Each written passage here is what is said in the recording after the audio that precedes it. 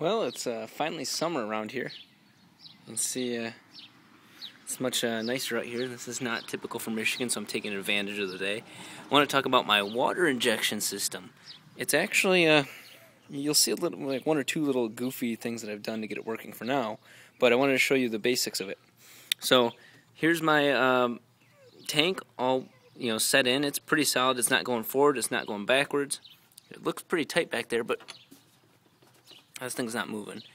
This line, which if you watch it, runs to here, which I gotta get a fitting for. So the turbo is gonna pressurize that line. We'll run back through there, pressurizing the tank, which then sends water through that little water filter down through this line and right here to this little stop gate called a solenoid.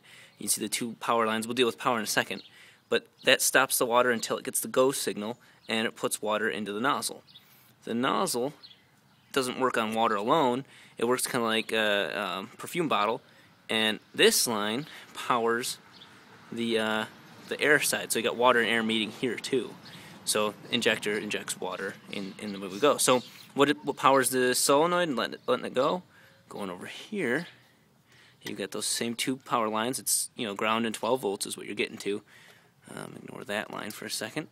And what I've simply done is I've grounded it, and my power has 12 volts coming in, and this little relay is based on boost pressure. It's 8 psi for my system. When this line reaches 8 psi, it allows these two lines to connect, giving it power, going back through here, and allowing water to go through.